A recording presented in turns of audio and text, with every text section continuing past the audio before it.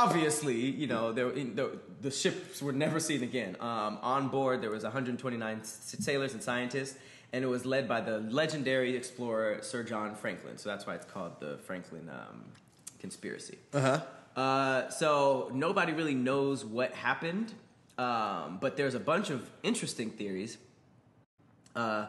Basically, they said that someone claimed to see the body of a giant, like a giant. Remember, this is unexplored Arctic territory. Mm-hmm. So there are reports that people saw a giant with long teeth, and some of them were on board one of the ships before it sank.